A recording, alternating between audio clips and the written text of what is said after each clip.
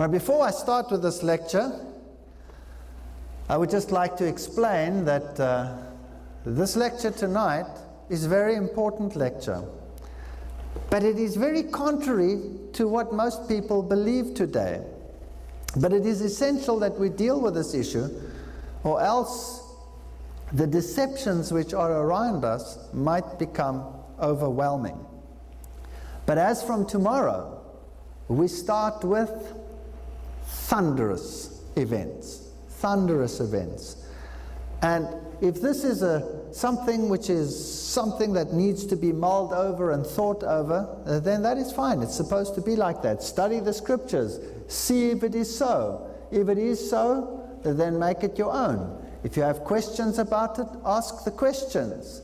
But from tomorrow night, we are going to deal with issues regarding our time. Very, very important issues. So please don't miss the lectures that are coming from tomorrow onwards. Right, let us say a prayer before we start this evening. Our Heavenly Father, what a privilege it is to have your word so that we can test everything according to the standard that you yourself has placed into the hands of the people. Thank you, Lord, that you speak to us through your word even in this day, and that your word is clear and that it is good for teaching and for righteousness, learning about righteousness, and for knowledge. Help us, Lord, to understand your word better, and may your sweet Spirit enlighten our minds. I pray also that you will keep all evil away from us, and that your angels will be present here tonight to protect us. In Jesus' name, amen. The mystic realm of death. This is a subject that is fascinating. You know, I'm a scientist, and when you discuss this issue of death, then one wonders, what is death? And the only definition that you can find for death is a negative definition. Death is the opposite of life. And what is life? Life is something that is not dead. That's it. You cannot really say what the difference is. If you have a cell and you look at the cell, the one is living, and one that has just died has exactly the same chemical basis, has exactly the same enzymes, has exactly everything identical except for one small thing, and that is dead. And what that difference is something that no scientist has ever been able to explain.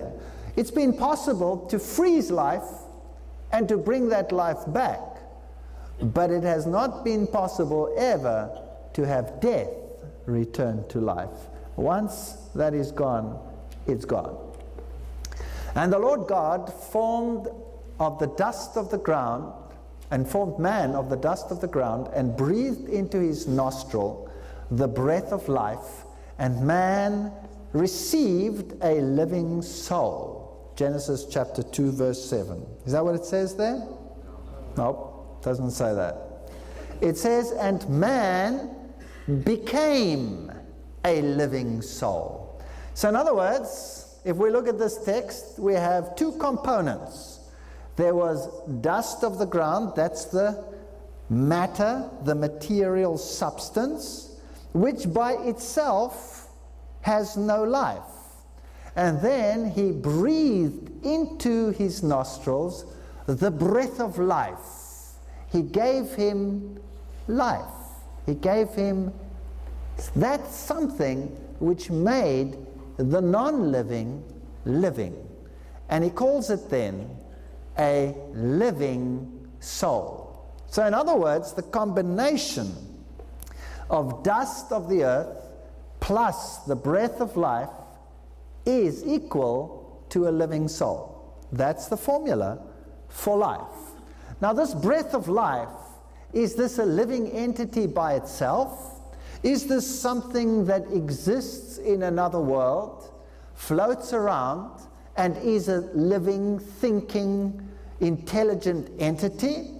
Or is it merely the ruach, the fire, the metabolism, that something which makes something alive? That's a very important question. Now, the Bible says you don't receive a living soul. When this combination takes place, you become a living soul. So breath, neshama, breath, spirit. Breath of man, spirit of man. So the word breath is often interchangeably used with the word spirit, ruach, spirit.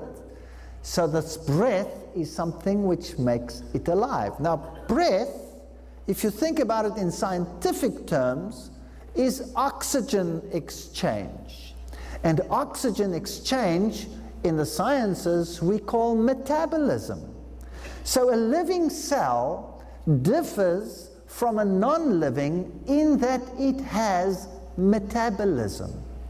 There is something happening chemically in there that nobody can duplicate once that metabolism spark is gone. No scientist can create life. He can put all the substances together, but he cannot produce life. So that breath, that metabolism spark is something that comes from God.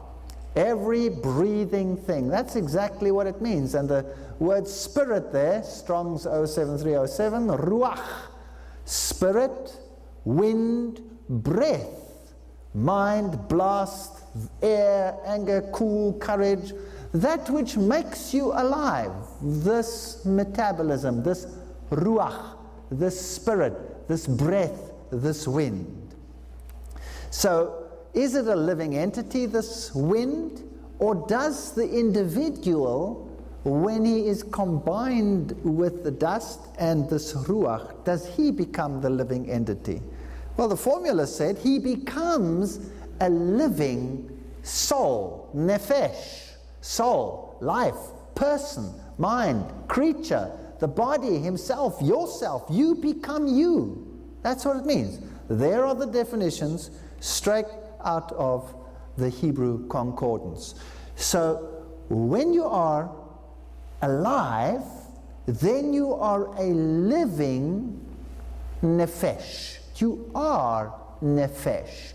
You are a living soul. You are the entity. You are not two entities.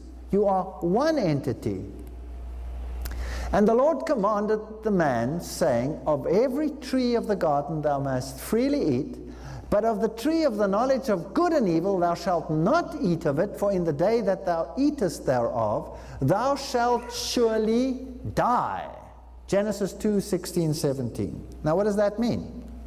Does that text mean that on the day that you eat of the fruit, you will be separated and go and live eternally on cloud 9 as your spirit? Or does it mean the two will be separated, the nefesh will again disintegrate into the material, and God takes his ruach, his life, his spirit that he gave you, that gave you life, he takes it back, it returns to him, and then what's left? Dust. That's it. That's it. And that's very important that we understand this issue. That's what the Bible actually says. But the devil says something else. The devil's lie. You shall not surely die. Genesis 3 verse 4. So, God says you will surely what? Die. And die means not live, right or wrong? Right? But the devil says, no, you will not surely die, which actually means that you will live. Now, in the world today, what is believed? That you die, or is it believed that you live forever? If you've been bad, you go to the hot place. If you've been good, you go to the good place. Isn't that what the world believes? So in other words, it's not so bad, you see, because it's just discarding this body. But I continue to live, so what's the big deal? What's the big deal? I live eternally anyway. But God said you will die. And the devil said you will not die. So one of them is lying, and one of them is speaking the truth. Romans 6 verse 23 says the wages of sin is death. Death. For God knows that when you eat of it, your eyes will be opened, and you will be like God. Even better. So the devil promises that when you die, or when you eat of the fruit, you will not die, you will have eternal life, and you will become bigger and better and greater and like God.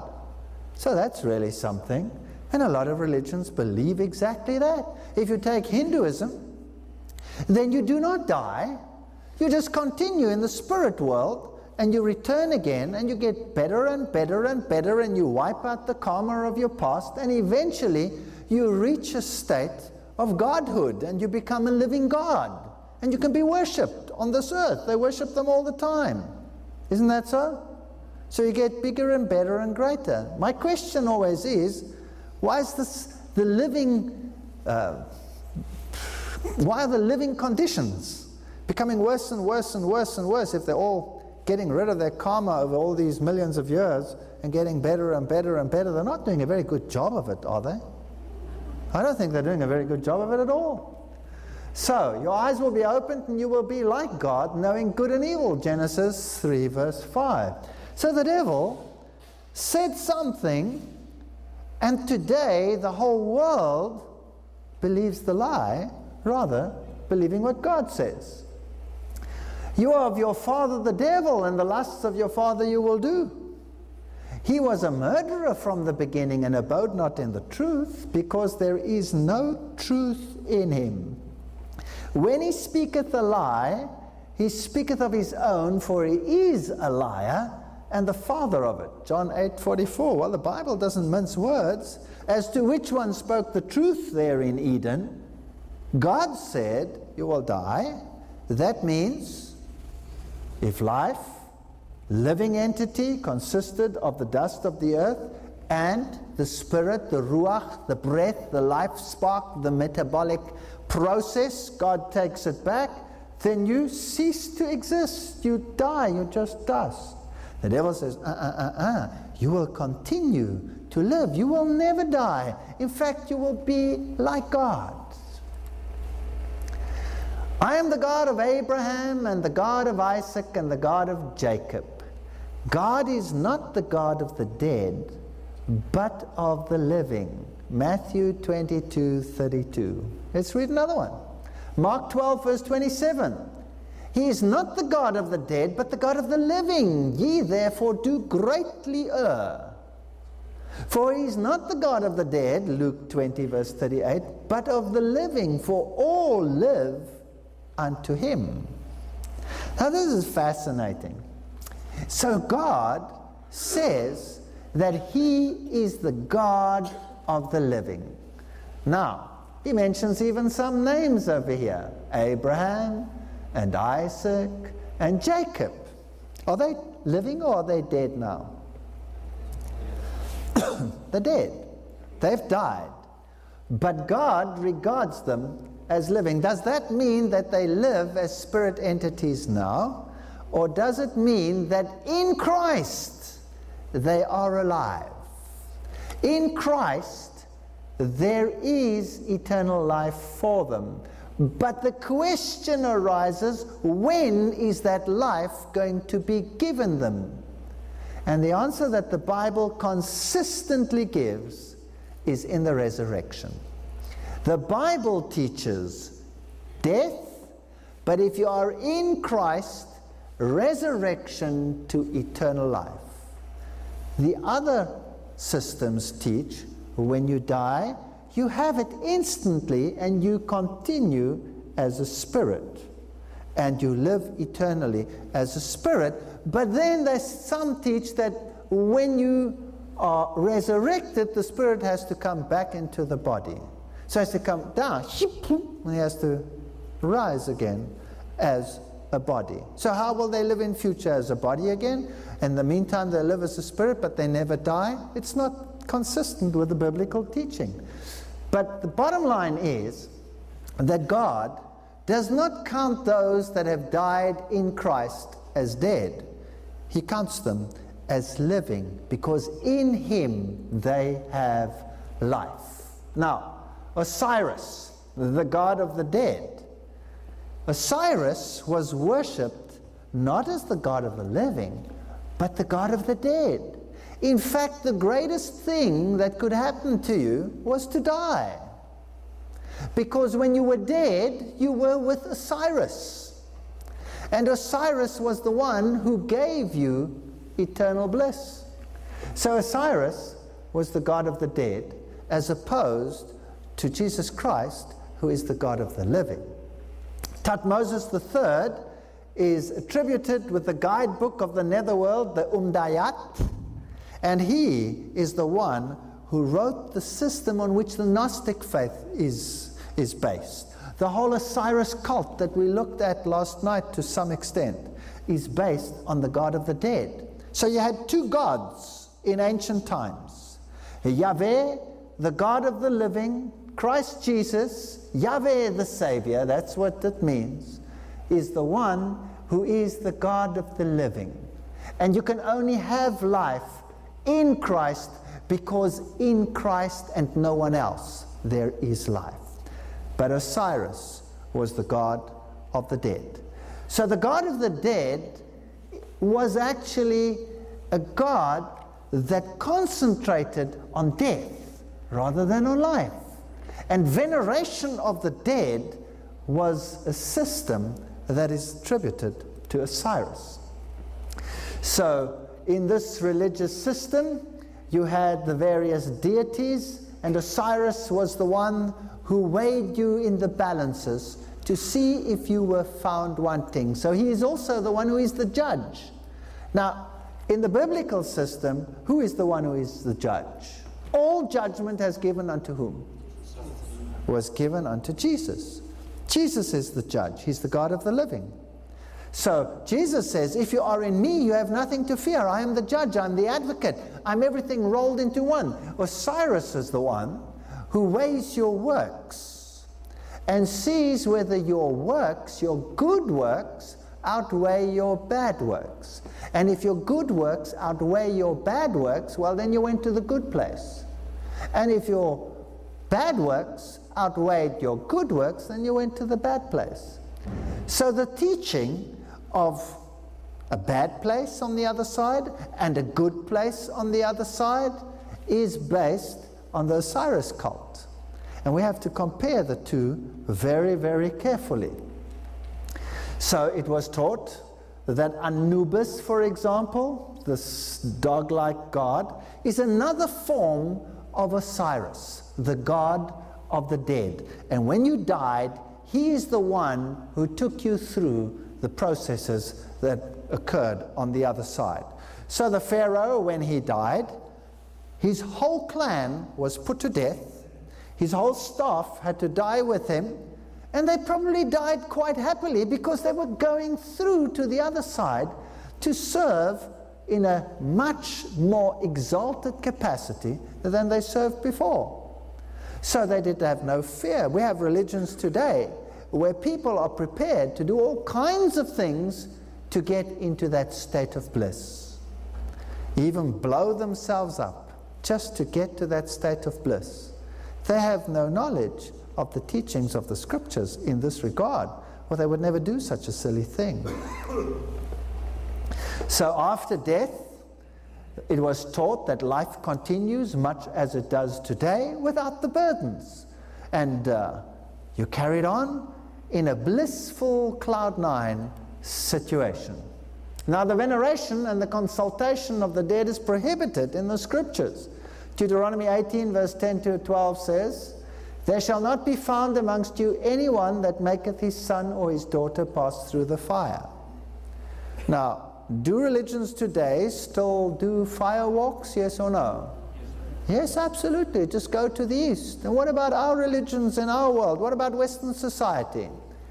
Do you know that in the education process in big industry today, fire walks are very common, as you have New Age mind trainers that train you for positions of authority within the business world, and they take you through the fire walks constantly, and you overcome these fears.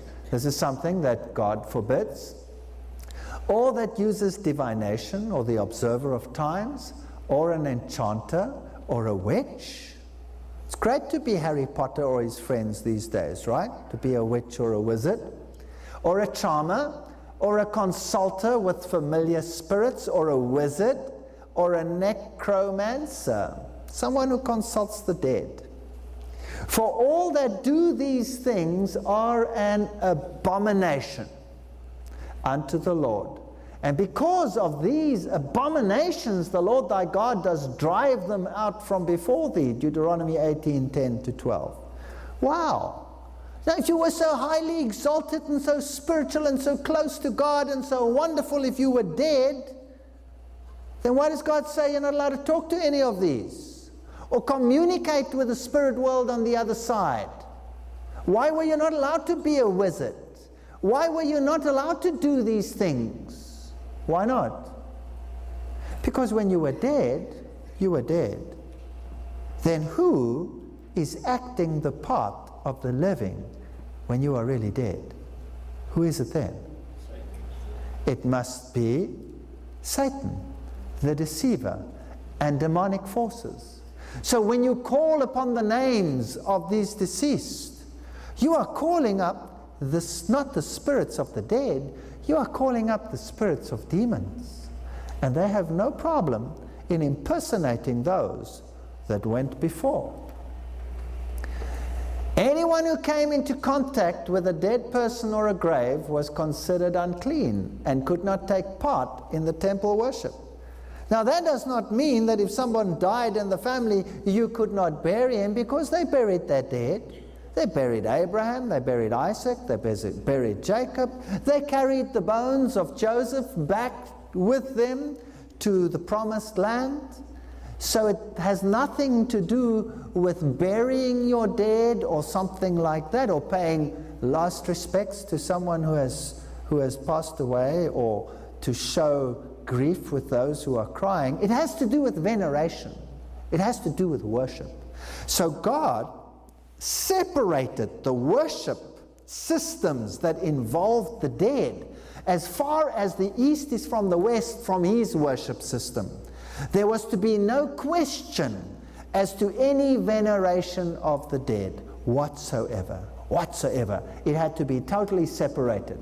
So God said, no one will come into my temple and worship over dead bodies. That doesn't mean you can't bury someone who has died. I'm not talking about that. It's talking about worship.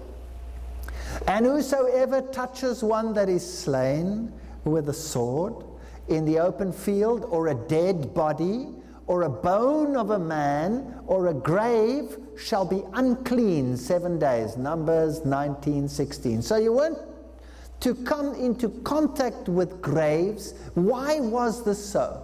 Why did God make this very strong distinction? Because paganism believes in the veneration of the dead.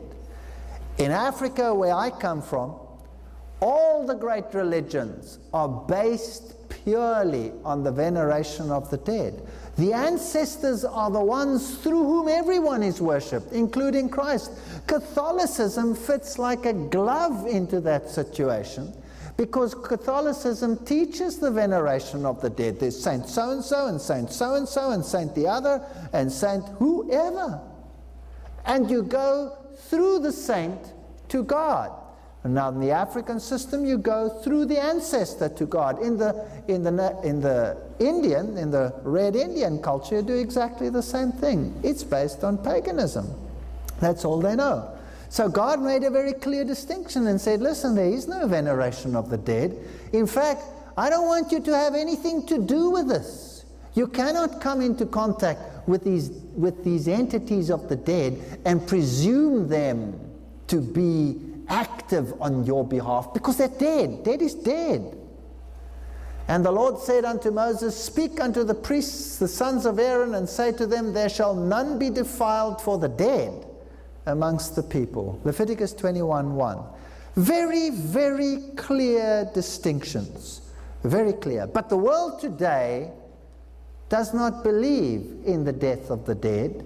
They believe the lie that the devil spoke, and they believed in continued life after death, some in bliss, and those are the ones that you contact. The Bible says none of them. Contact with any one of them is akin to witchcraft. Now let's have a look at the cathedrals of the world today.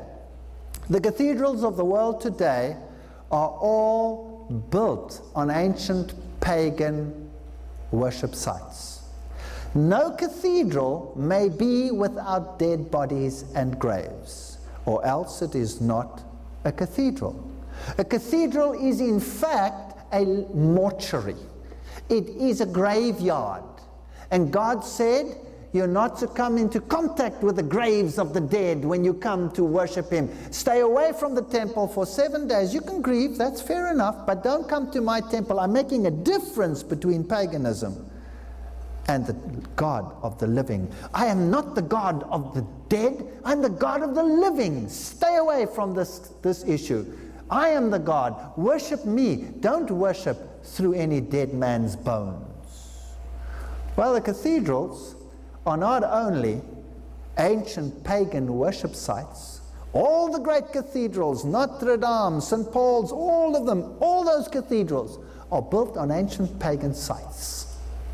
And they were all built in exactly the same fashion as was the Druidic system. You used to have a channel of stones, huge pillar stones, leading up to a central circle in which was a central stone, which is the circle with the dot on it, the ancient pagan sexual symbol of unification between the two deities, the male and the female, and propagation of life through the fertility rite. It's pretty weird. Now, the ancient cathedrals are built exactly the same way. These pillars that you have, the giant pillars in a cathedral, represent those stones. And in the ancient cathedrals in the past, you always used to have a circular garden behind with a stone in the center, as in the Druidic system. And many of the cathedrals today still have that. So when you look down the passage, you used to come into the circle, down the passage. These great pillars on the side represent the channel of the sun, and they're built in that way as well. And you walk through the regeneration cycle into the sexual occult setting of the circular grove, where the hidden god, either Pan or the god of the woods, Diana, or one of them, was situated. And as you walk down this aisle, you are walking on the bodies of men. It is necromancing. It is the age-old Druidic system. In fact, you are not allowed to say a mass in any church setting in these religious systems without there being the bone of a dead saint under the altar. You have to have a bone, because only through the dead man's bones, or a portion of him, whatever the portion is, can you actually find access to God. Wow. That is something that God strictly forbade, and something which is generally practiced today. So in the Druidic system, this is what you had. There you had the circular Stonehenge. In the past, there used to be the channel, the walkway of stones on either side, and then they covered it up on the sides. They put a steeple on the front, and that was the cathedral. It's built and based on Druidic worship of the ancestors of the dead. These are modern day Druids, and you will see that they are dressed very much like nuns. Interesting. Well, here is one of the great cathedrals in Europe, and you will see here is one of the circular gardens, this today placed on the side, and in it, when you go walking through it, you will find the graves and you will find the ancient sites. In the cathedrals, you will have numerous bodies of whoever it is, kings and queens and dead people and saints and just anybody, as long as there are lots of bodies, but largely important people.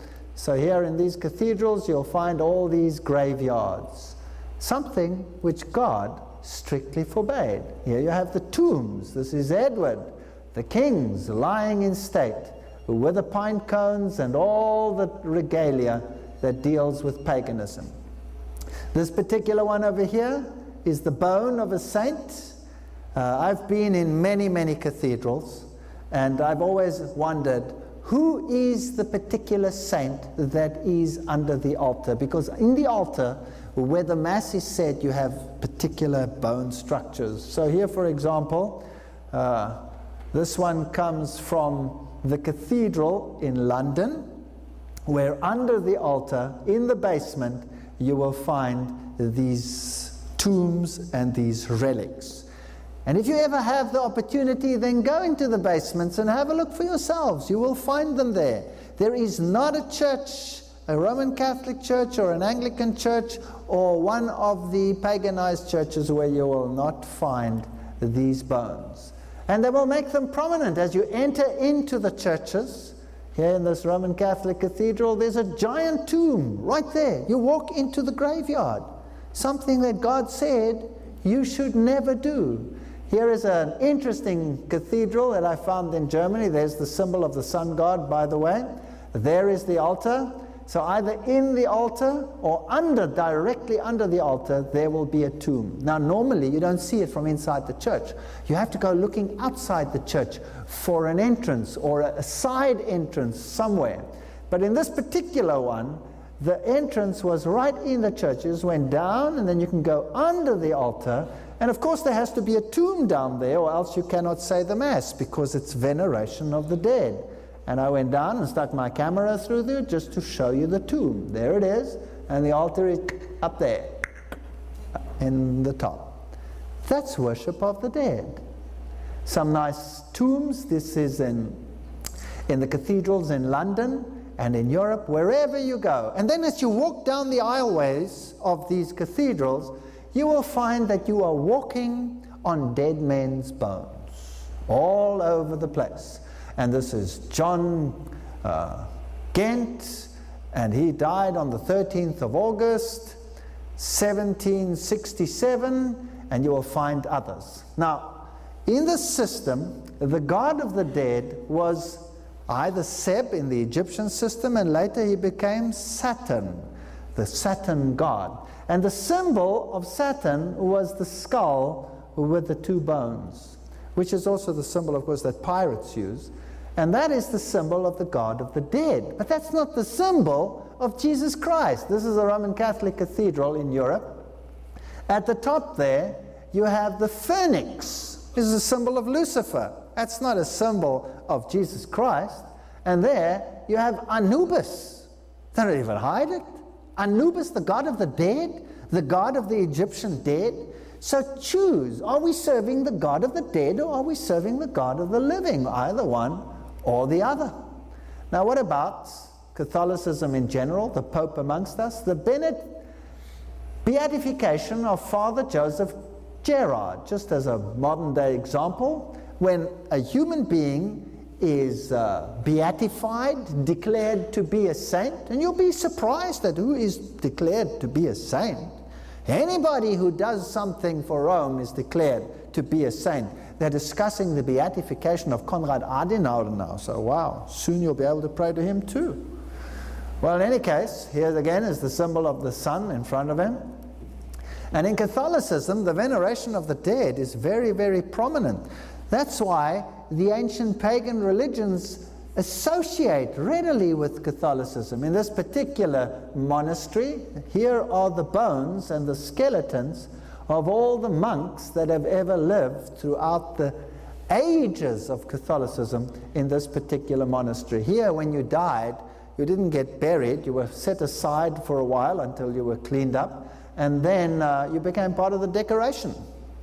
And when you go into this place, it is claimed that you can benefit from their righteous works.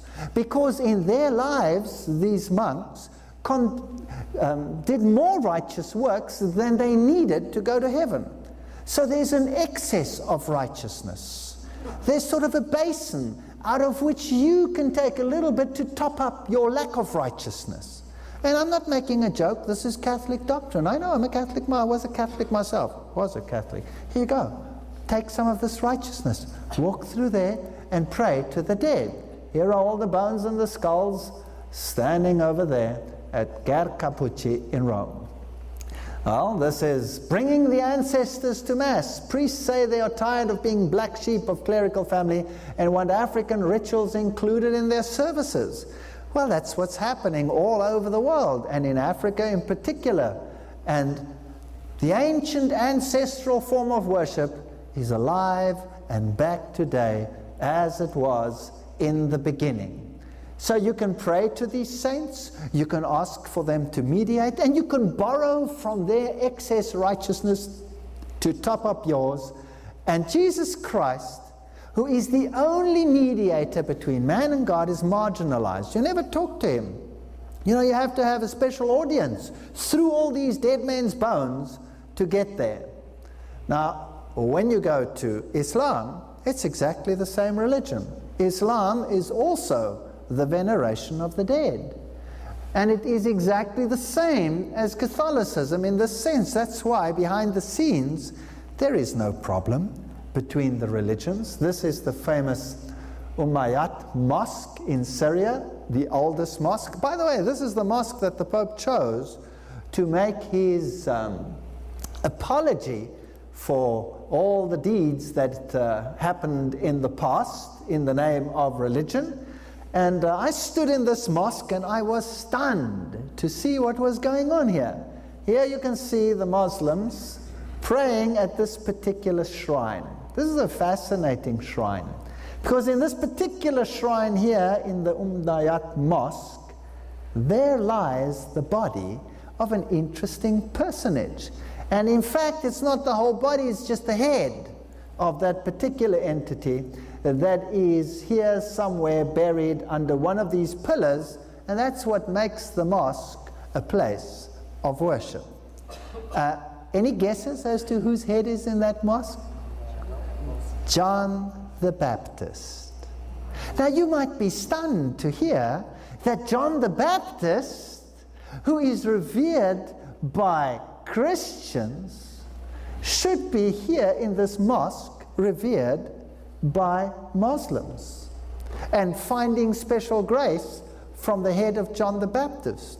Well, the Pope was here and also paid special homage, of course, to this particular skull in there. I don't know whether it really is the head of John the Baptist. Fortunately, the Roman Catholic Church is not totally devoid of this luxury, because they have the arm of John the Baptist in one of their cathedrals in Istanbul, you see.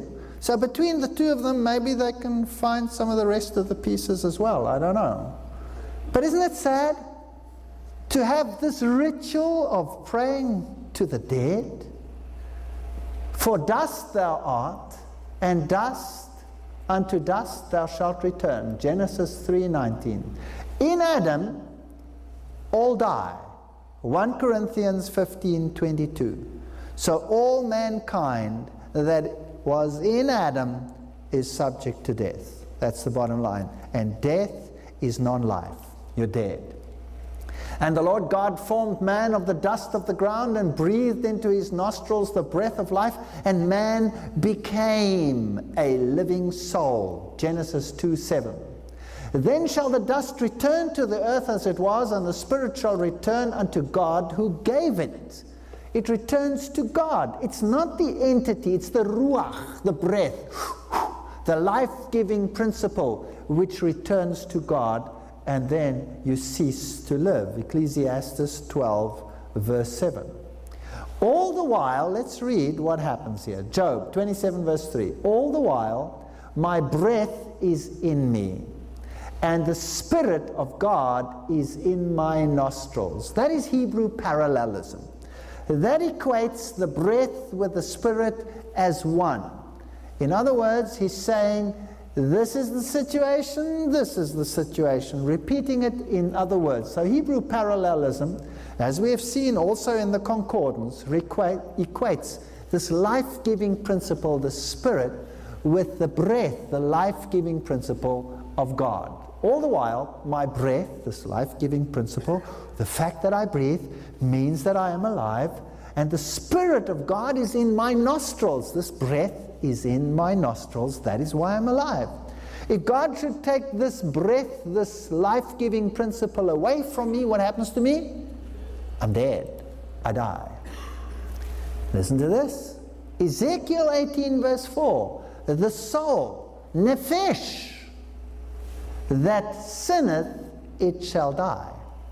So people say, I die, but my soul remains alive. No, no, no. The soul is the entity that is alive.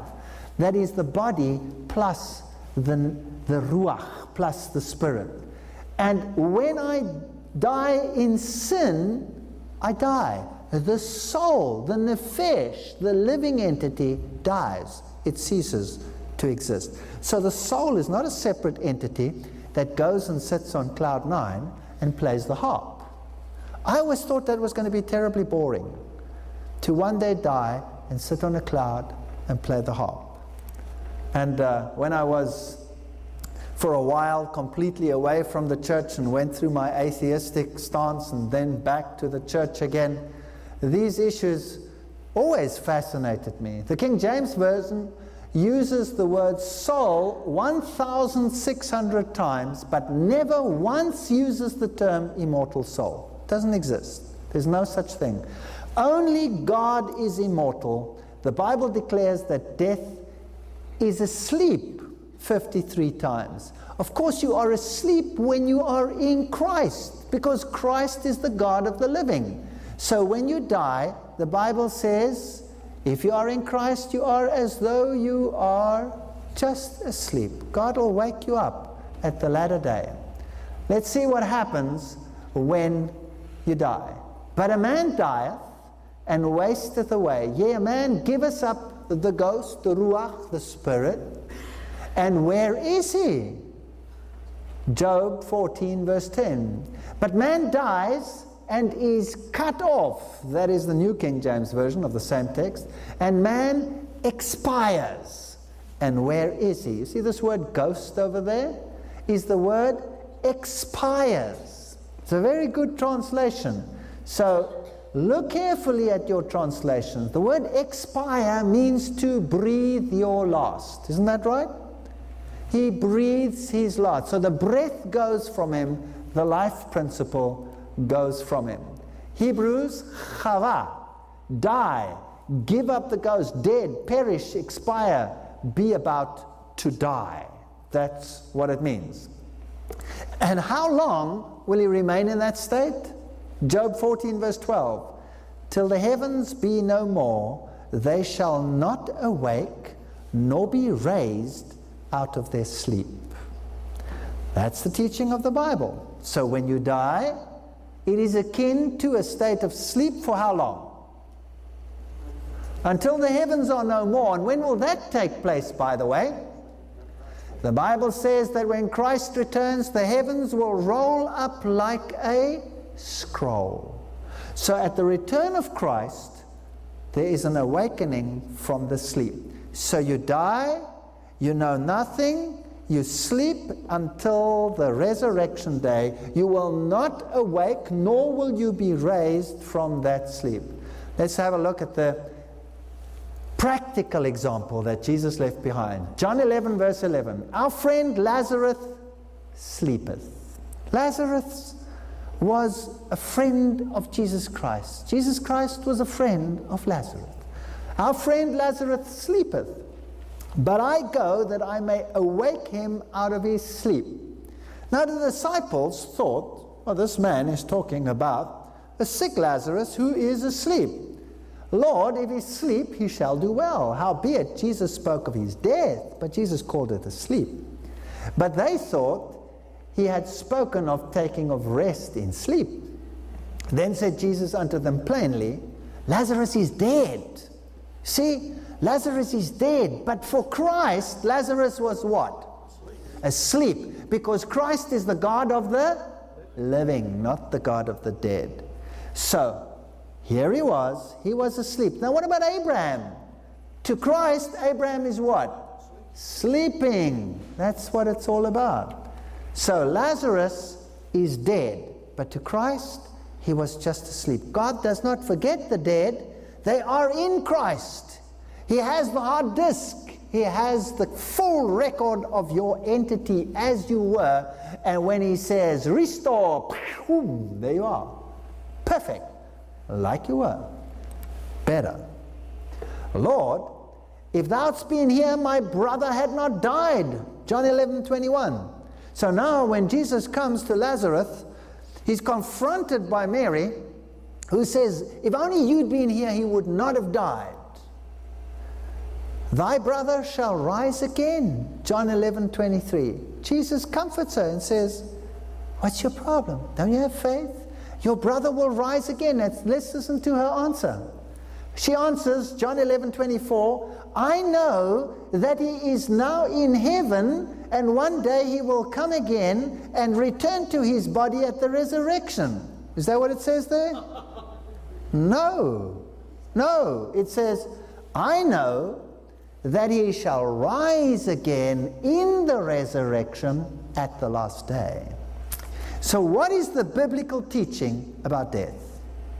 The biblical teaching about death is you die, and it's a state of sleep, total unconsciousness, but Christ will raise you on the latter day. And to show that he had power over death, he raised Lazarus from the dead. But Lord, by this time there's a bad odor, for he has been there 4 days. John 11:39. But he said to him, Lazarus, come forth. And Lazarus came out and said, Lord, why did you call me up? I was having such fun in heaven.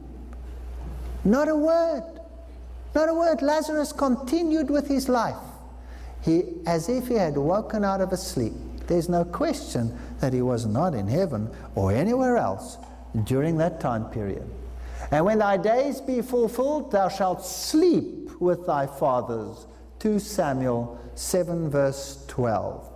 To Daniel, he said, read the last verse of Daniel. He says, Daniel, you shall sleep, and you shall rise again in the latter days to receive your allotted inheritance. They're all asleep in Christ. Is there a conscious existence after death? We have to answer this question. It's very important.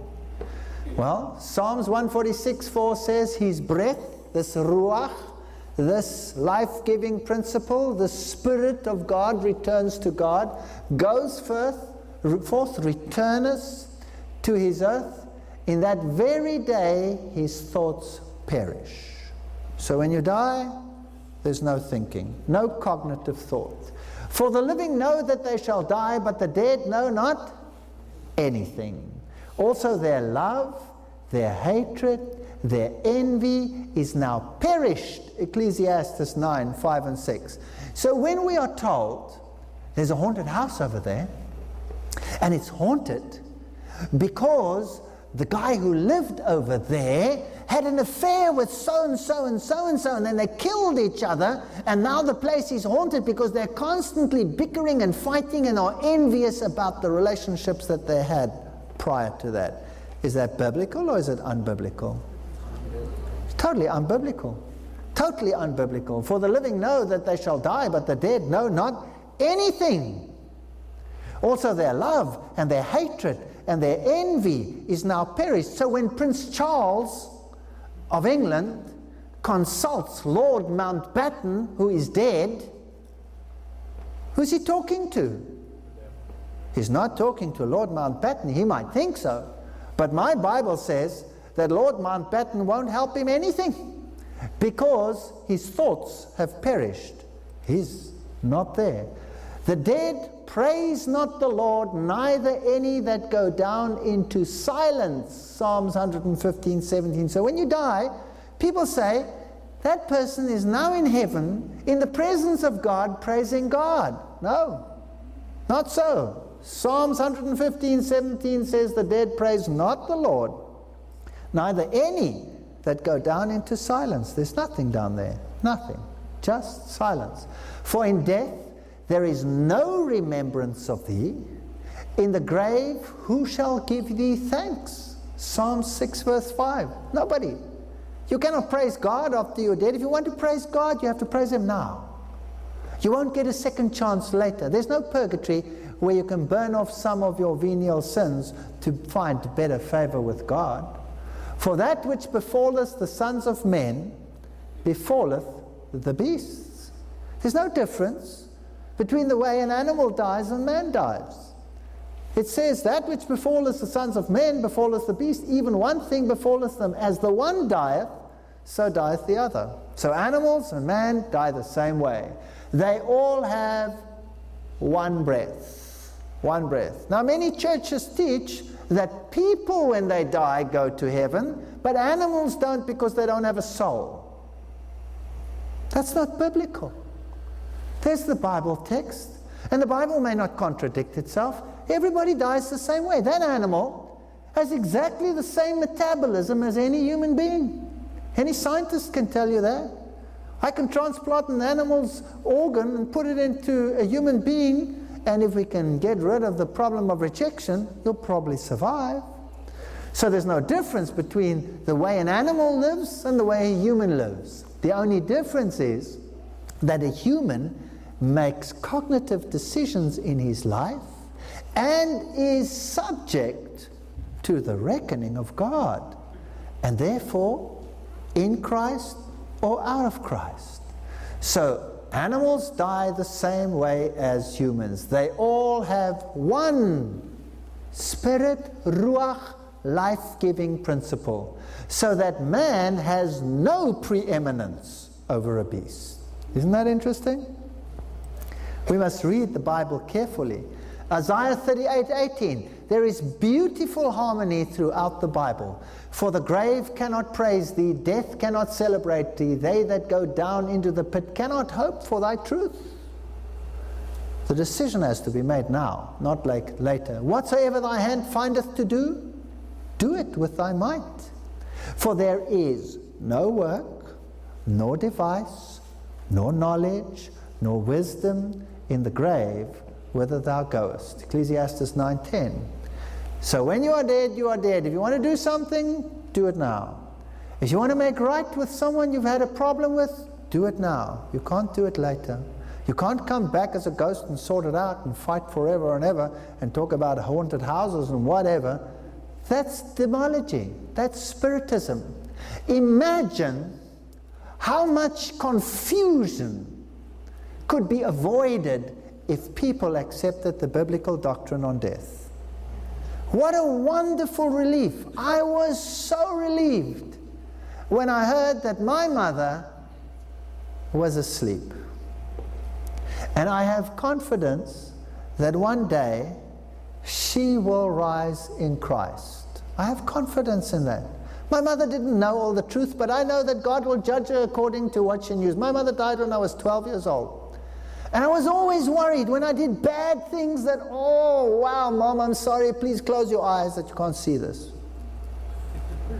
Now I know my mother's asleep. What a relief. She doesn't have to worry about me and freak out and panic on the other side whether I'm going to do this right, that right, or the other wrong. She's asleep. And one day I'll have a nice chat to her when the Lord raises her from the dead. That is my hope. This is an old joke, but it's still quite funny. Paul Adams, 1902, stop my friend as you go by, as you are now, so once was I. As I am now, you soon shall be, so prepare yourself to follow me. To follow you, I am not content until I know just where you went. Well, it's quite cute. What about this now? This is the birthplace of modern spiritualism. Upon the site stood the Hydesville cottage, the home of the Fox sisters. And this is their stone, their mortuary stone, March 31, 1848. There is no death, there are no dead. Is that God language or serpent language? It's serpent language. Very interesting. There they are, the three Fox sisters. They're the ones that started modern spiritism because they heard the rappings. And they would tap, tap, tap, tap. And then the spirits would tap, tap, tap, tap, tap. And so the communication, the modern communication with the spirit world, opened up to the Western world. Of course, in the ancient cultures, it had always been there. In the African culture, in the Egyptian culture, in the Babylonian culture, in the Eastern culture, consultation with the dead was always practiced. But for the modern Western Christian mind, this was the opening wedge. Spiritualism says that the dead know more than the living. And the serpent said unto the woman, ye shall not surely die, Genesis 3 verse 4. Spiritism says, you know more.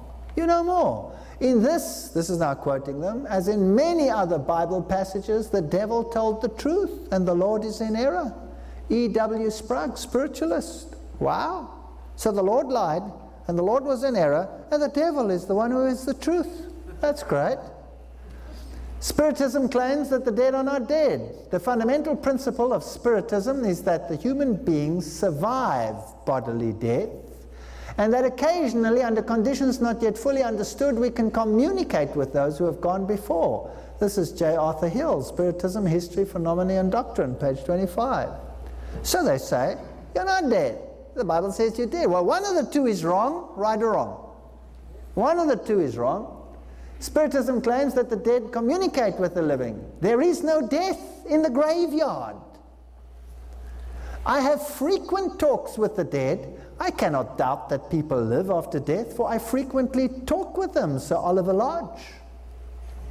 Wow. In fact, Spiritism is alive and practiced at the highest levels of society today. At the highest levels of society. Kings and queens and emperors and presidents, they all practice it. Very interesting. Something which the Bible forbids. The progressive thinker, May 18, 1929, said, what spiritualism is and does, it removes all fear of death, which is really the portal to the spirit world. This is Eastern mysticism. This is Osiris worship. This is Anubis. It teaches that death is not the cessation of life, but a mere change of condition. Spiritualism is God's message to mortals declaring, there is no death. That all who have passed on still live. That there is hope in the life beyond for the most sinful. So carry on sinning, it doesn't matter, you can fix it up later. That's interesting. That every soul will progress through the ages to heights sublime and glorious, where God is love and love is God. And I always say, look at India, look at Calcutta, how thousands of years of reincarnation has improved the quality of life there. It's ridiculous. It's the most pathetic lie in the universe, and the devil spun it, and the world believes it. That's the fact of the matter. As a cloud vanishes and is gone, so he who goes down to the grave does not return. He will never come to his house again. Job 7, verse 9 and 10. You cannot talk with the dead, because the dead know not anything. If you talk to the dead, you are talking to a demon who says, I am whatever I am. I've got tapes of these. My father-in-law was deeply steeped into spiritualism. He was a very prominent New Ager. He believed all this stuff. I can tell you stories that you will not believe. Don't miss the lecture tomorrow night. The New Age movement. Wow. His sons come to honor, and he knoweth it not. What do we preach at the graveside? They're looking down upon you. Don't be sad. And they are brought low, but he perceiveth it not of them. Job 14:21. What comfort? My mother never saw my mistakes and my bad moves or whatever. She's asleep. When a few years are come, then I shall go the way whence I shall not return. Job 16:22. Until the Lord comes, and as it is appointed unto men once to die, but after this the judgment. Hebrews 9:27. Whap! There goes reincarnation.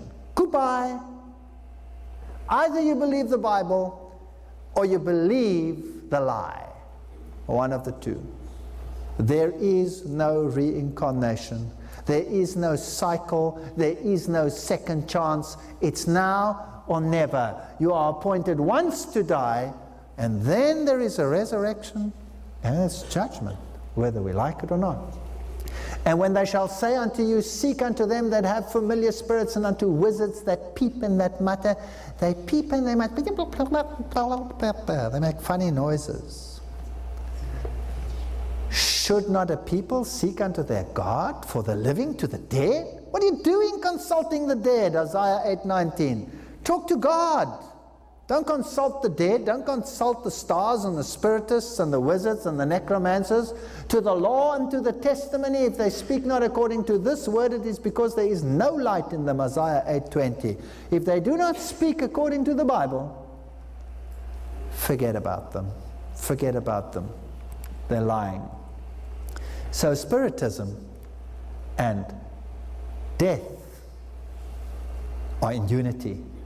But God and life are in unity. Regard not them that have familiar spirits, neither seek after wizards to be defiled by them. I am the Lord your God. Leviticus 19:31.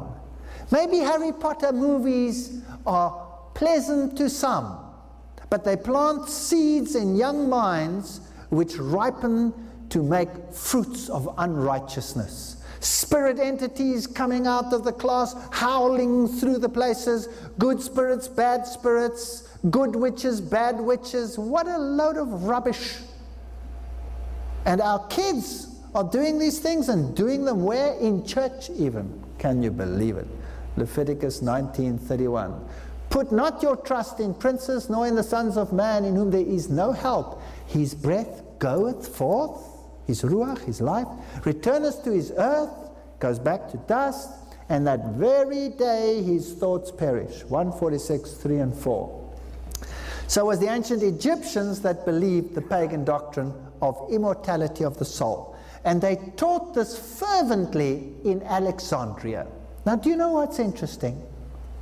That the Jews were just like people today. They thought they could get a better education at the universities of the world. So they went to study the theology of the nations. And many of them received their education in Alexandria. The Sadducees were such a class. The Sadducees believed that when you died, you went straight to heaven. And there you sat on Abraham's lap. How comfortable it was.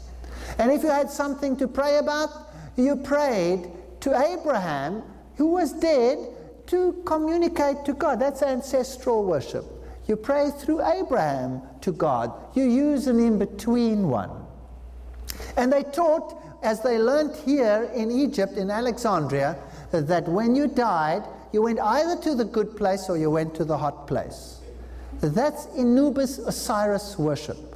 The Pharisees, on the other hand, believed in what? They believed in the death and the resurrection. And when Paul was brought before the Sanhedrin, because it's surprising what bedfellows you find when you are opposing God. When it came to opposing Christ, the Pharisees and the Sadducees were in perfect harmony with each other. Buddies, bedfellows. And when Paul was confronted later, he was in a bit of trouble there, so he threw this gauntlet at them. And he says, I'm a Pharisee. I believe in the resurrection. And remember what happened there? They started fighting so much amongst themselves, they didn't even know what to do with Paul anymore. It's interesting. So this is what the ancient Egyptians believed. So ancestor worship, in most cases, is simply spiritualism of the East, which serves as the exponent of immortality. Contact with the other world, page 14. That's what the bottom line is. And he doeth great wonders, and deceiveth them that dwell on the earth by means of those miracles which he had power to do. Revelation 13. Spiritualism is going to play a major role in the deceptions of the last days. I will show you slides that will stun you in lecture that's coming up called Signs and Wonders. Don't miss it. For they are spirits of devils working miracles. Revelation 16:14. When Mary appears to the Christian Catholic world, or to the Islamic world, as she frequently, in inverted commas, does, who's appearing? Mary's asleep. Mary is asleep awaiting the resurrection. So who's appearing? It's a demon masquerading as Mary. And no marvel, for Satan himself is transformed into an angel of light. 2 Corinthians 11:14. The devil assumes the role of Christ. He comes as Maitreya and says, I am your brother who through many cycles have done this and that and the other and what have you. What a load of nonsense! If he's so great because he had so many cycles, then everybody is great according to that doctrine, because everybody had the same amount of cycles, right? Why should he then be better than the others? But they're all dead. None of them live. So they are demonic.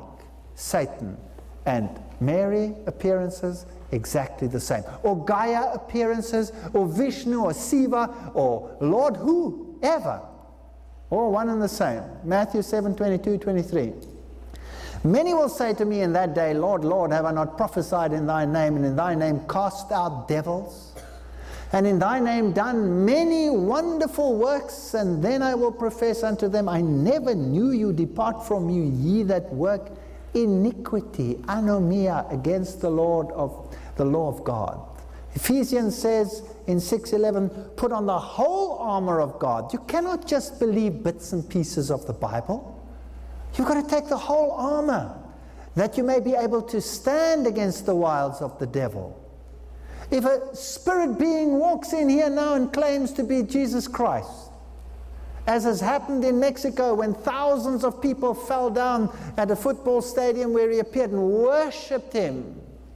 Hello? Who's appearing there? If you want to stand against these strange manifestations, then we must be armed with the Bible. Well, some people say, what about the thief on the cross? Jesus said to him, you will be with me in heaven. Let's go through this carefully. And he said unto Jesus, Lord, remember me when thou comest in thy kingdom. Luke 23:42. That day was the Friday. And Jesus said unto him, verily I say unto thee, today shalt thou be with me in paradise. Luke 23:43. So you see, the thief was with Christ in heaven on the day that he died. Well, it depends where you put that comma, because that comma was not there in the original text. In fact, the space between the words was not even there in the original text. It was one big block. So it could also read, if you shift the comma to there, verily I say unto thee, today shalt thou be with me in paradise, or you shalt be with me in paradise. So now we have to ask the question, Jesus, was the thief with you after his death on that day, the Friday? Was he with you in paradise? Yes or no? Well, firstly, he couldn't have been, because he wasn't dead yet. Because the Bible says that when the Sabbath was drawing to a close, they were saying to the Romans, you better check these guys, they're still alive. So they went to do what with their bones? Break their bones, but when they came to Christ, he was already dead. Now they broke the bones so that they couldn't climb down from the cross on a Sabbath, because it would have been a sacrilege to chase them on a Sabbath day, you see. That would be breaking the Sabbath. So break their bones, and they can't do that. So firstly, he wasn't dead on the Sabbath. He still lived past that. And secondly, he wasn't in heaven. Jesus did not ascend to heaven on the day of his crucifixion. He slept in the grave. Let's check that out. Mary Magdalene comes to the grave Sunday morning. And Jesus said unto her, touch me not, for I am not yet ascended to my Father. So he couldn't have been with the thief in heaven, because he had not ascended to his Father. But go to my brethren and say unto them, I ascend unto my Father and your Father, and to my God and your God. So early on the first day of the week, Jesus ascended unto heaven. He wasn't there on that Friday. And that evening he was back because he appeared amongst the disciples. So on that day he went to the Father, and the Father accepted his sacrifice. So the thief was not with Christ in heaven on that day. So Christ said, "Verily, verily, I say unto you, today you will be with me in heaven." God does not forget the dead. If a man die, shall he live again? All the days of appointed time will I wait till my change come. Thou shalt call, and I will answer thee. Thou wilt have a desire to the work of thine hands. Job 14:14 and 15. So he will die, he will sleep, and Christ desires, he longs to be with his people. He cannot wait for the day of the resurrection. So the dead sleep in Christ, and on the day of the resurrection, Jesus says, "Come forth, I'm here." And they wake up. But now is Christ risen from the dead and become the first fruits of them that slept. For as in Adam all die, even so in Christ shall all be made alive. Christ the first fruits, afterwards they that are Christ's, when? At his coming. Now the Bible says that there was a wave offering, a first fruits offering. Now when Christ rose from the dead, there was an earthquake, or when he died there was an earthquake. And what happened? Graves opened and the dead rose. Certain select dead rose, and those dead are the first fruits of the resurrection and are with Christ in heaven. So some are in heaven already. Then there are a few others that are in heaven as well. Enoch never died. He went to heaven. He was translated. Elijah, he didn't die. He was translated and went to heaven. Moses died but was resurrected because the book of Jude says that there was contention over him. And Elijah, Moses, Enoch, and a number of others who serve as priests together with Christ, because there were 24 elders together, 25 elders together with Christ in the earthly sanctuary, and so there are also elders serving in the courts above. So some are alive.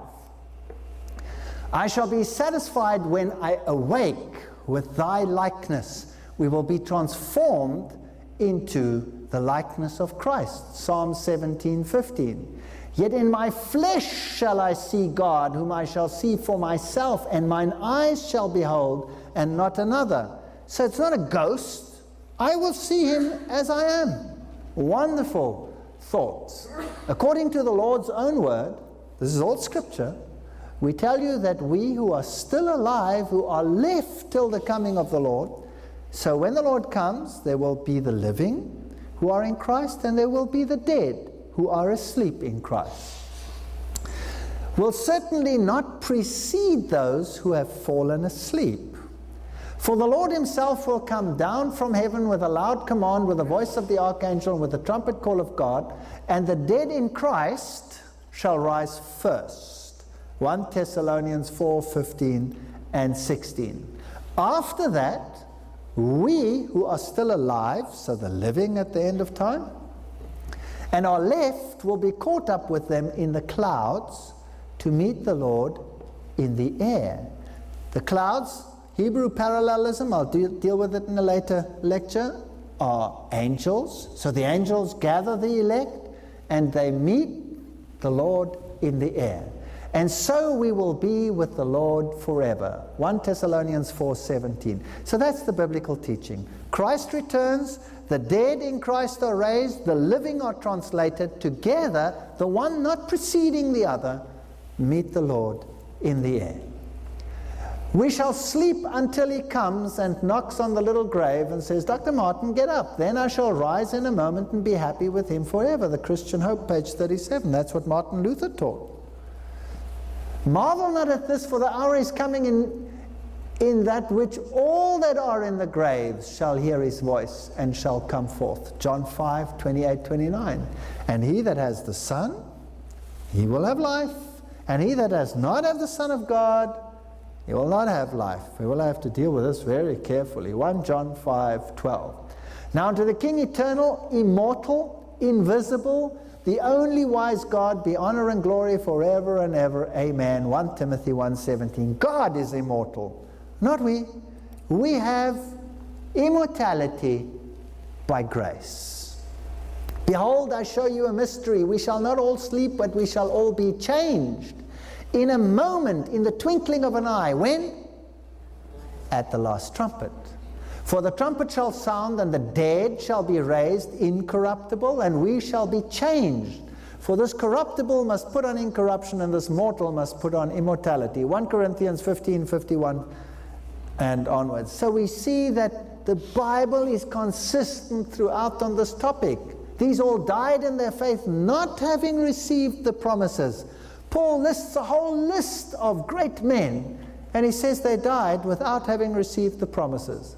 But having seen them afar off, and were persuaded of them, and embraced them, and confessed them, that they were strangers and pilgrims on the earth. Hebrews 11:13. The promise of the earth made new is coming in the future. The dead men shall live, together with my dead body shall they rise. Awake and sing, ye that dwell in the dust, for the dew is as the dew of herbs, and the earth shall cast out the dead. Isaiah 26:19. The biblical doctrine is so clear. I am the resurrection and the life. He that believeth in me, though he were dead, yet shall he live. John 11:25. So here are these two great distinctions. Now what about the texts in the Bible where it talks about Gehenna, hellfire, all of these interesting things? What happens to the wicked? What happens to them? What is all this about? Revelation 6:16 and 17. And he said to the mountains and the rocks, fall on us, and hide us from the face of him that sitteth on the throne, and from the wrath of the Lamb, for the great day of his wrath is come, and who shall be able to stand? So the one class, the dead in Christ, rise. The living righteous are translated. Together they meet the Lord in the air. There's another class, the living wicked, and the dead wicked. Matthew 10:28, and fear not them which kill the body, but are not able to kill the nephesh, the living entity, but rather fear him which is able to destroy both soul and body in hell. Doctrine of hell? Well, the word used there is Gehenna. Gehenna. What does it mean? Let's have a look at it. Gehenna. The Hebrew origin, hell, is the place of future punishment, called Gehenna, or Gehenna, of fire. This was originally the valley of Hinnom, south of Jerusalem, where the filth and the dead animals of the city were cast out and burnt, a fit symbol of the wicked and their future destruction. So there you have this concordance explanation of this word. So the word refers to the valley where the dead bodies were burnt, destroyed. By the way, how long did those bodies burn? Until they were gone. Until they were burnt, gone. Now the Greek, Hades, and the Hebrew, Sheol, which is used in the Bible and which is often referred to as hell for the doctrine of hell, is the place of the dead. So it's the grave. You go down into the pit. You go down into Sheol, into the grave. You go down into Hades, the grave. And it's often translated also as hell. So here you have the two possibilities for this doctrine of hell. The one is Gehenna, this fire that burns, which was a symbol of this valley of Hinnom. And the other one is Hades, or Sheol. Then he shall say unto them on his left hand, depart from me, ye cursed, into everlasting fire, prepared for the devil and his angels. Matthew 25:41. Now what is this everlasting fire? These are the symbols that are used to explain the doctrine of hell. Now, this is what Samuel Hopkins wrote. Catholic doctrine is the following. The smoke of their torment shall ascend up forever in the sight of the blessed before their eyes. This display of the divine character and glory will be in favor of the redeemed. Aha! So Catholic doctrine says that if those burning down there, the contrast between the redeemed and those burning is very great and is in favor of the redeemed. And most entertaining. Interesting. And give the highest pleasure to those who love God. That'll be great. So if I have my daughter or my son or one of them down there, this will give me the greatest pleasure while I sit in heaven and watch them sizzle fits. It's kind of sick. Should the eternal torment and fires be extinguished, it would be in a great measure put an end to the happiness and glory of the blessed. That's a very warped idea of blessing and happiness. It's a pretty sick idea. So this idea of the eternally damned and the eternally blessed is a heavy Roman Catholic concept. Ezekiel 33:11 says, "As I live, says the Lord, I have no pleasure in the death of the wicked." God doesn't take pleasure in them dying, but that the wicked turn from his way and live. Turn ye from your evil ways, for why will you die, O house of Israel? God is not this character that is portrayed there. I have no pleasure in the death of him that dieth. Ezekiel 18:32. This is a sword in the heart of this Catholic doctrine. Catholic religion, Martin, page 290, the Council of Trent decided, in purgatory, the souls can themselves wipe their debt only by suffering. So here he's taught another sort of in-between station. You have hell, where you have eternal torment, but if you weren't so bad, you could burn off some of your sins beforehand. Either God forgives you or he doesn't. Let the wicked forsake his way, and the unrighteous man his thoughts, and let him return unto the Lord, and he will have mercy upon him, and to our God, for he will partly pardon. Isaiah 55:7. Is that right or not? Abundantly pardon. As far as the east is from the west, he will remove your sins from you. There's no halfway station where you need a blowtorch to burn off the rest that wasn't perfected. So the doctrine of purgatory is not biblical either. So what about the story of the rich man and Lazarus? Well, we've already explained. Jesus was talking to the Pharisees and the Sadducees. And the Sadducees taught that when you died, you went straight to heaven or straight to hell. That was Alexandrian doctrine. That's where they received their training. And, by the way, they also, as we said, taught that they were going to the lap of Abraham. And now Jesus takes their story and he turns it upside down.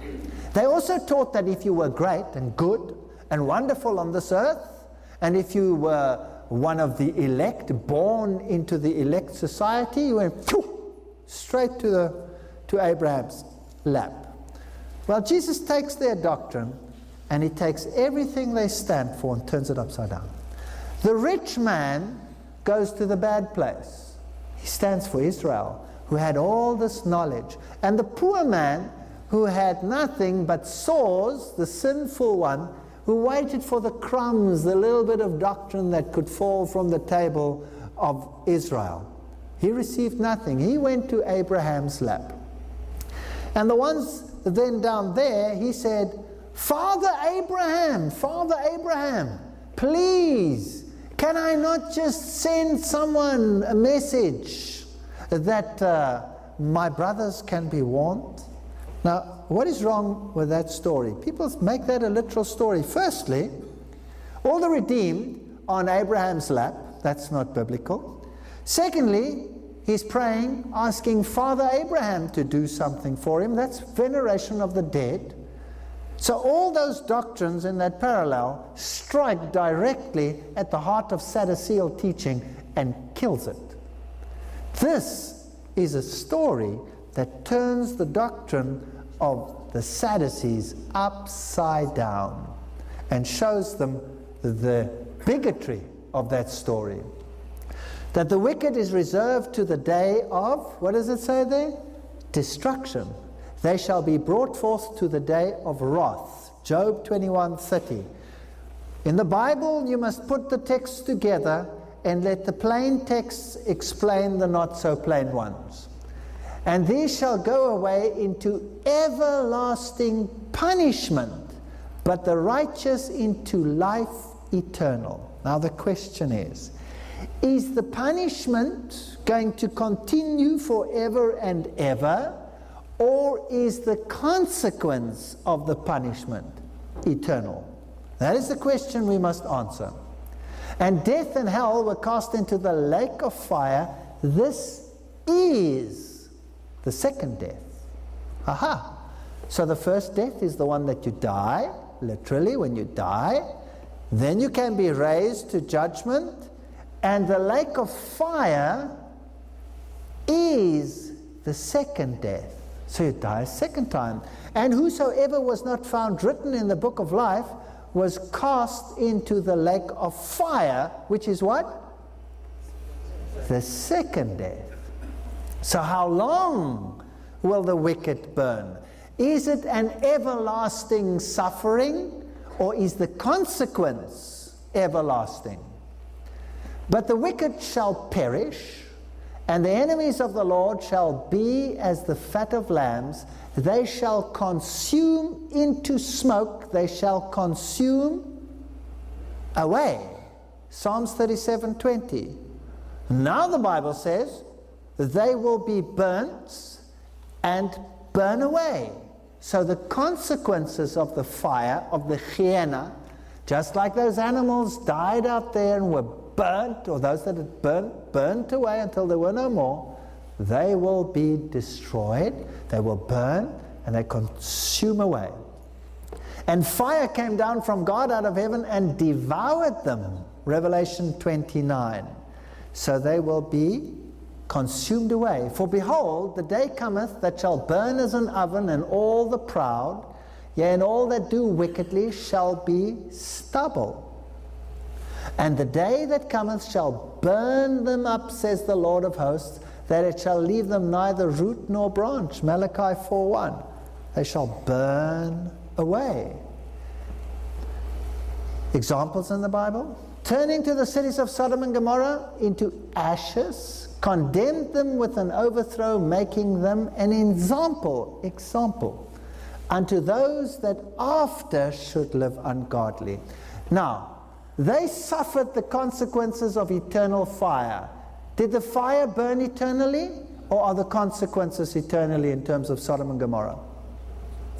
Is Sodom and Gomorrah still burning out there?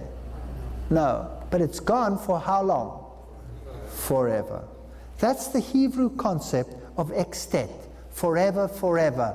The concept is that the consequence is forever. Even as Sodom and Gomorrah, this is Jude 7, even as Sodom and Gomorrah and the cities about them in like manner, given themselves over to fornication and going after strange flesh, are set forth as an example, suffering the vengeance of eternal fire.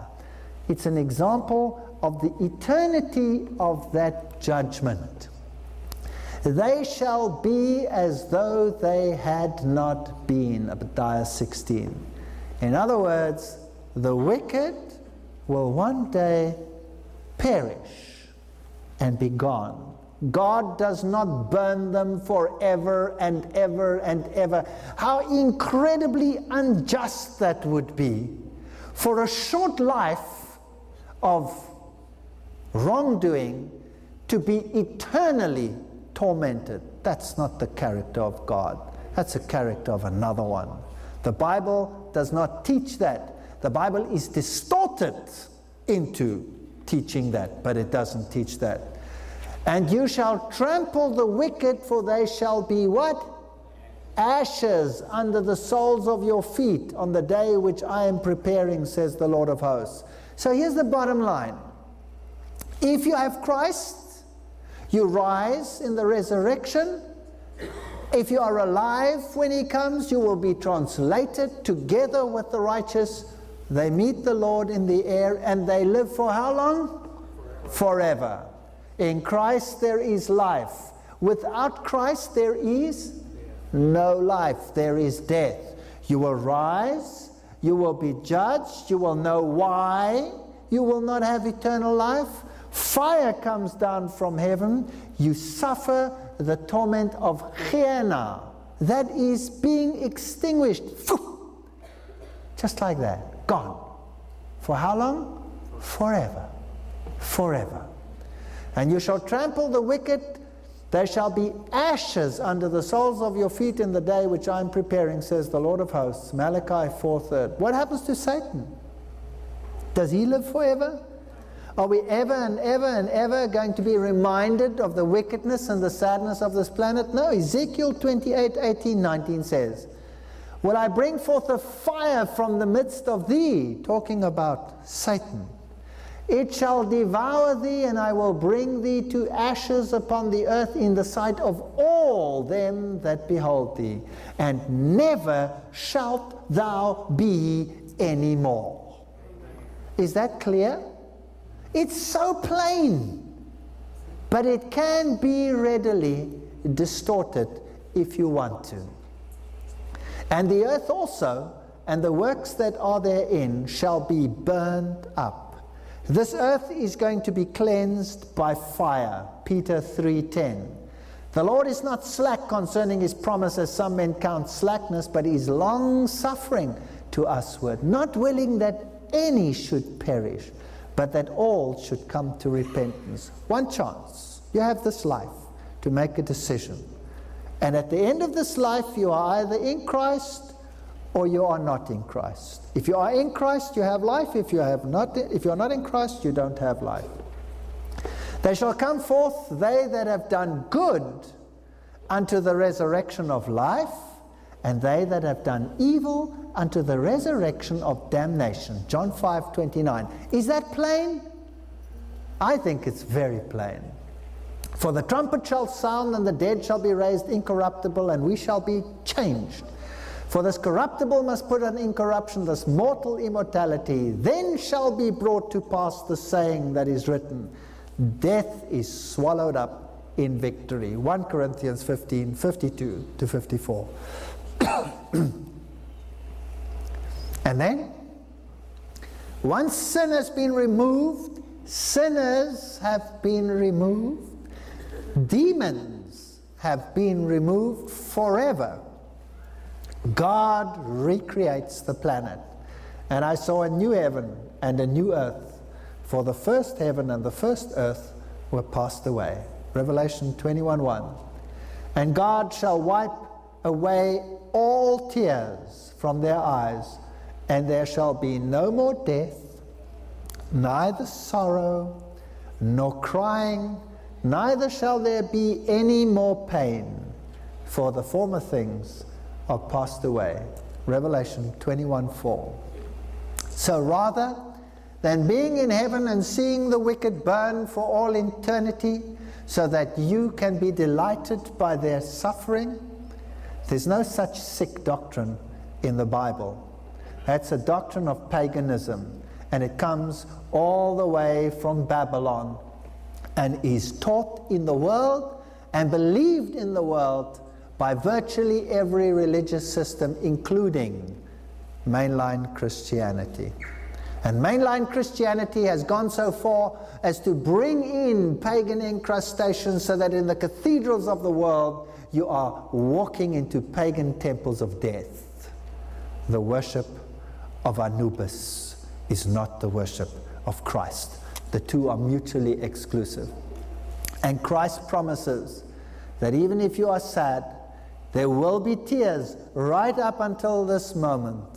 Christ will wipe the tears of your eyes. And then there will be peace and happiness and no more sin on this planet. That's the biblical teaching on death. Now, tomorrow, we can deal with the New Age movement. And then we can look at these fantastic manifestations that we have today.